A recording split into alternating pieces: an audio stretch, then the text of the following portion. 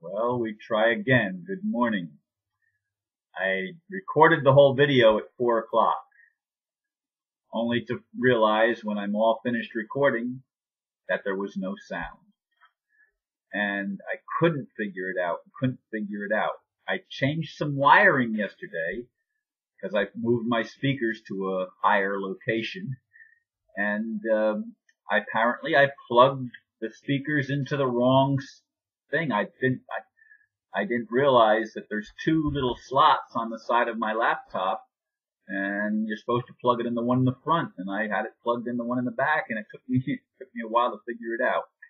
So I've got to record the video again, which will not be the same as what I just recorded, but I couldn't even hear myself.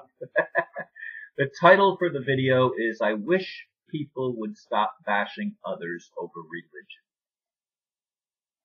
One of my good friends that I have known for years sent me an article Tuesday about the Muslim problem we have in America. Perhaps it's worldwide, since that is the line propagated by our divide and conquer media that is controlled by the criminal cabal. Folks, get it straight. I love honest and sincere people, and their religion has nothing to do with it. I have seen good and bad behavior by people in all religions. I want to do my best to support those who have good intentions, especially if they operate lovingly and peacefully. Of course, good people would not conduct themselves any other way. I know wonderful people who are Muslim, Jewish, Hindu, Buddhist, Christian, and even atheist. A person's character is not determined by a label he or she wears, but by their conduct and interacting, especially with those who have another label. Love one another is the great commandment, and those who cannot do this deceive themselves. Our love for God is not a religious trait, but a human characteristic of truly spiritual individuals. Again, I couldn't believe when I got that email from my friend, and I've known him for years.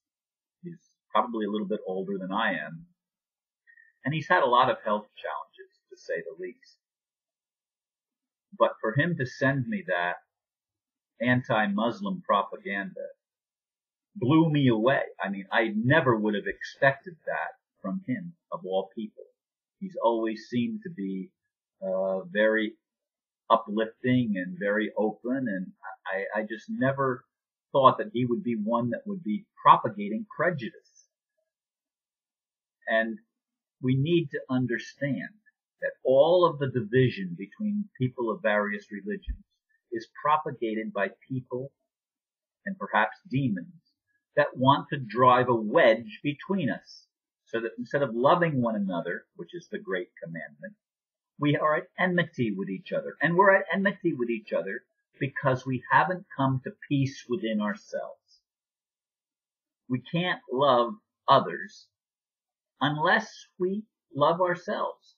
And we're taught that we're sinners, that we're rejects from God, that God can't love us because we're defective, we're inferior. God never created anything inferior. He never created us as defective beings. If you read the books by about Anastasia that she's talking about, by Vladimir Megra, of course, you'll understand that in the beginning we had communion and fellowship with God, and we just naturally loved one another because that was our nature. But our nature became distorted when people who were control freaks started trying to take over. And it might have been an angel called Lucifer, who was the first control freak that says, no, I ain't going to bow down to God. Give me a break. I'm just as good as God is. And made himself God, little G-O-D, and started all these religions and everything else. And it didn't come from God. Was there truth in them? We would have never bought it if there was no truth to resonate with something in us. So yeah, there's truth in all religions, but there's a distortion in all religions which says my religion is better than your religion. As I've said in the blurb, I do have friends that are of all the major world religions. I do have friends even that are that claim to be atheists because they're so fed up with the bullshit, and that's exactly what it is, of the religious nonsense put forth. It's not that they don't believe in God, they don't believe in religion. They don't believe in religion's gods. The Buddhist God, the Hindu God, the Christian God. Give me a break. If God is God, there's only one. There's only one creator. And we're all part of that creation. All of us. It has nothing to do with these things that divide us. Nothing. But we bought into the lie. We were sold a bill of goods and we bought into it, and we fight each other over who's right. We're all right and we're all wrong because that's the world that we live in. That's how we've been trained. You'd have to be trained like Anastasia was trained, getting your thing straight from source. And when you get stuff straight from source, you don't get the distortion. But when you get it handed down to you through the channels that men have created to separate, you get nothing but distortion. And religion is a distortion of truth. It's a distortion of reality. It's a distortion of who we are. We are gods because God begets God. We are begotten children of God. Not created, but begotten. We were born as gods, as little GODS's, to remember in this world who we are and to come home again. And we've got to stop, folks. We've got to stop fighting each other over belief systems. They are belie systems. They are the belie. Belief is a belie. It belies the truth.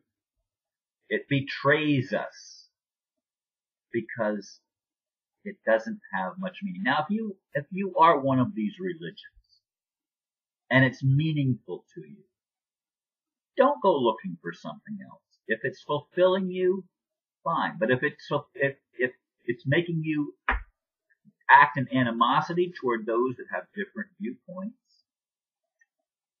be careful. I mean, seriously, be careful. Because something is wrong with that picture. Something is malfunctioning. It's been distorted. And we need to come home to ourselves. But we need to know that God loves us.